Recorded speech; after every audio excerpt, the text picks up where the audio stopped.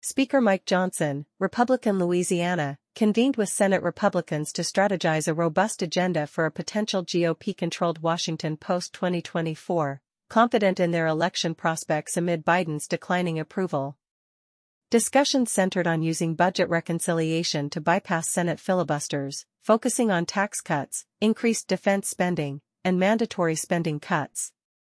Johnson emphasized readiness to enact bold reforms pending electoral outcomes, with Mitch McConnell highlighting reconciliation's importance contingent upon unified Republican control of Congress and the presidency. However, GOP Whip John Thune cautioned about Senate rules limiting non-budgetary legislation through reconciliation, advising realistic expectations despite Republican optimism.